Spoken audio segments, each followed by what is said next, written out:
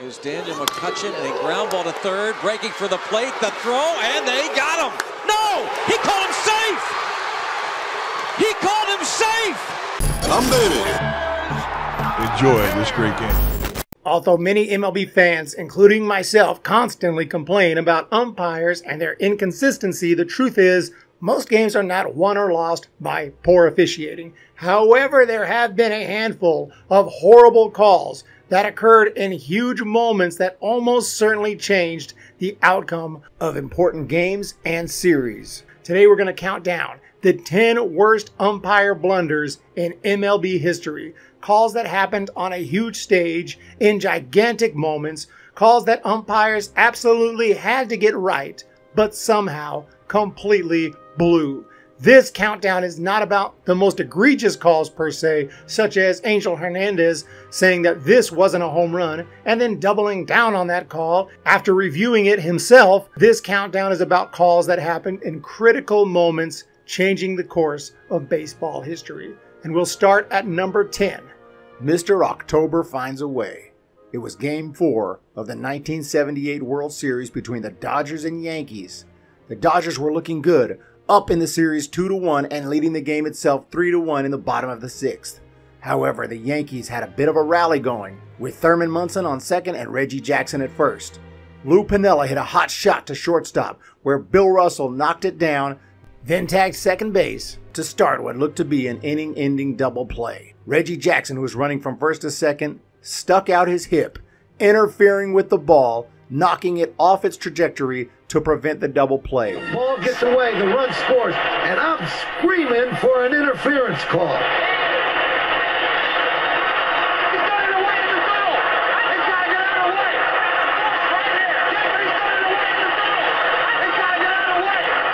Shockingly, umpire Frank Pulley did not call interference, and Thurman Munson was allowed to score.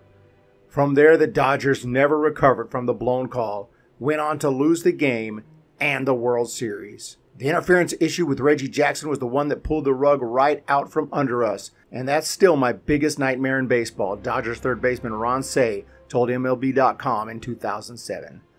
The next day we were flat, deflated, and so I feel legitimately that 78 was the one that got away, and it's still hard to talk about. Number 9, a sticky situation. No umpire blunder list would be complete without the classic pine tar incident. It was July 24th, 1983, and George Brett came to the plate with the Royals down by 1 in the top of the 9th inning with 2 outs and 1 runner on base. He smashed a home run, giving the Royals the lead. That's gone. Then Yankees manager Billy Martin went out and complained to the umpires that George Brett's pine tar was too high on the bat, therefore the home run shouldn't count. Incredibly, the umpires agreed. He might be going to call George Brett out. Well, the Yankees win it. He's out. Yes, sir. Brett is out. Look at this. Brett is out.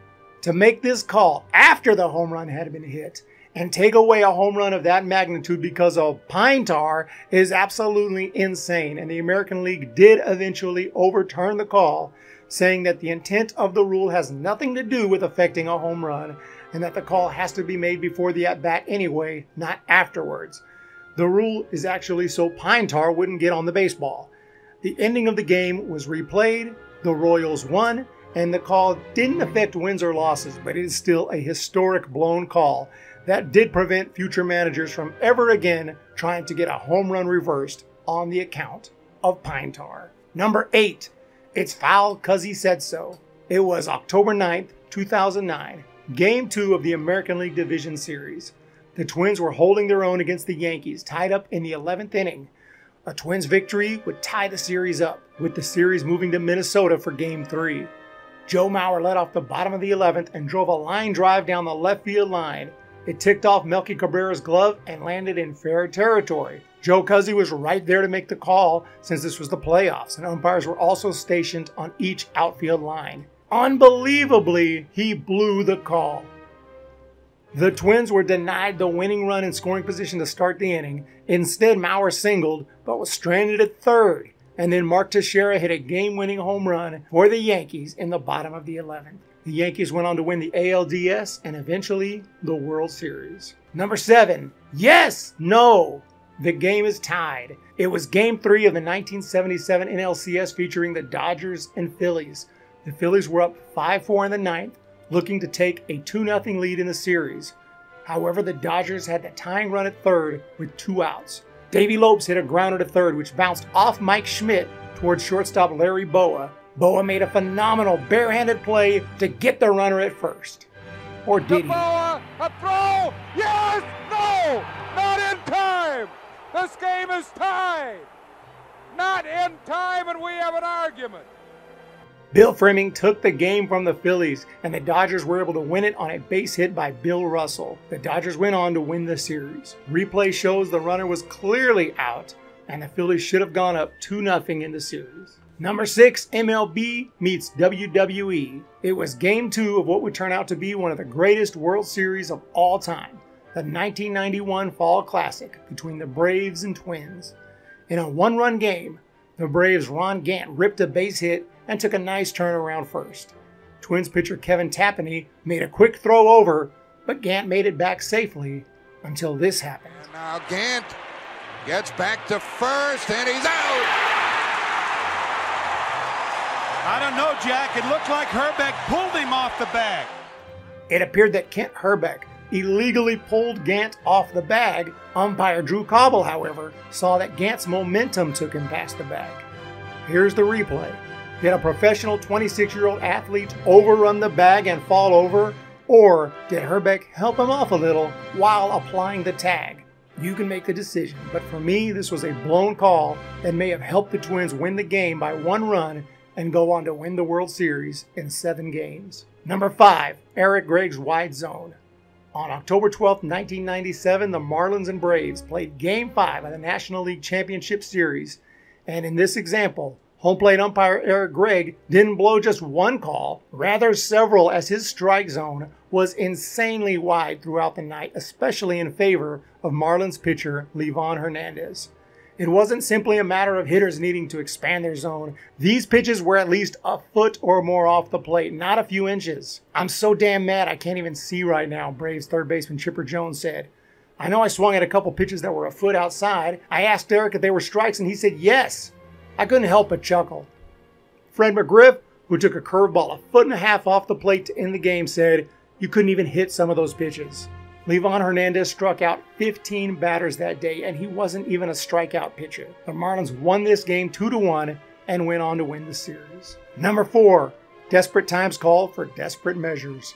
For this blown call, we go all the way back to the 1975 World Series with the Reds taking on the Red Sox.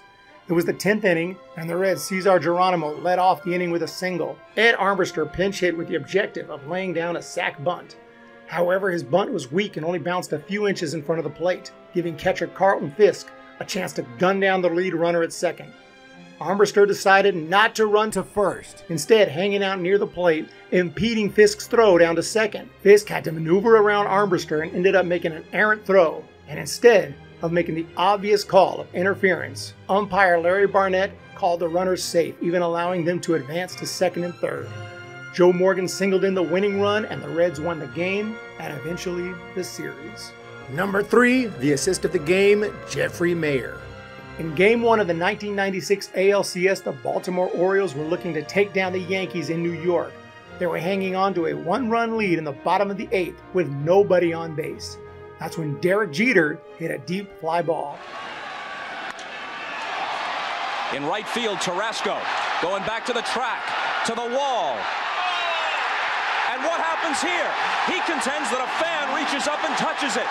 What is most unbelievable about this blown call is that it was the playoffs and there was a right field umpire who had a clear view of 12-year-old Jeffrey Mayer's glove reaching down onto the field and literally taking the ball directly out of Tony Tarasco's glove. The extra umpires are there because these games are so vital that in a case such as this, the umpires are there to make the correct call. Instead, this call was blown. The Yankees tied the game and went on to win it along with the series. Number 2, almost perfect. Even though this next call did not change who won the World Series, and it didn't even happen in the playoffs, It did take a once-in-a-lifetime moment away from a pitcher who would never get another chance like this again. Armando Galarraga was pitching for the Detroit Tigers on June 2nd, 2010. He had spent much of the season in AAA and was trying to prove that he belonged in the majors. Galarraga threw 8 2/3 perfect innings and needed one more out to become immortal. Ground ball, right side. Cabrera will cut it off. Galarraga covers. He's out. No, he's safe. He is safe. Why is he safe? Oh my goodness, Jim Joyce. No. Jeez Louise. Oh. He had a chance to do something that only had happened 20 times before through nearly 150 years of baseball history. How Jim Joyce blew this call, with a perfect angle and view, and an understanding of how big this situation was, I will never understand.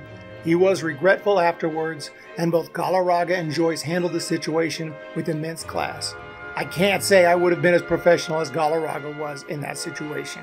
This call clearly and without a doubt took away a perfect game, a one brilliant moment from an otherwise average career. Number 1. Don Denkinger blows it. If there was one call in baseball history that cost a team a World Series trophy, this was it. It was Game 6 of the 1985 World Series in Kansas City between the Royals and Cardinals. The Cards were up by a run and just 3 outs away from the ring, with nobody on and nobody out in the 9th inning. Jorge Orta hit a routine ground ball to first baseman Jack Clark for what appeared to be the first out of the inning. But appearances can be deceiving. Little squibber to the right side. Worrell races over to cover. The throw doesn't get him. Worrell got to the bag in an argument here, and here comes Herzog. The Cardinals had made the out by a full step, and somehow in the 9th inning of the World Series, the umpire blew this call. The Cardinals were affected and without a doubt could not get their minds past the blown call. They were visibly frustrated, started to make mistakes, and ended up losing the game. The next day they still didn't seem over it as the Royals beat up on St. Louis 11-0, taking home the World Series championship. Although the Cardinals can be blamed for not keeping their cool after the blown call, this still has to be number 1 as it happened on the biggest stage in the 9th inning and it wasn't even a close play. There you have it. For the 10 worst umpire blunders in history, there have been many, many more that I didn't put on this list. Feel free to add them politely in the comments section down below. And fellow Giants fans, I did not forget the Wilmer Flores check swing to end the 2021 season, nor the Rob Drake fiasco to end the 2020 season. But I'm trying to be non-biased, and I don't think they quite belong in a top 10 of all-time list. However, those were certainly frustrating blown calls. Hope that everyone has a great day. Thank you so much for checking out this video, and we will talk to you in the next one.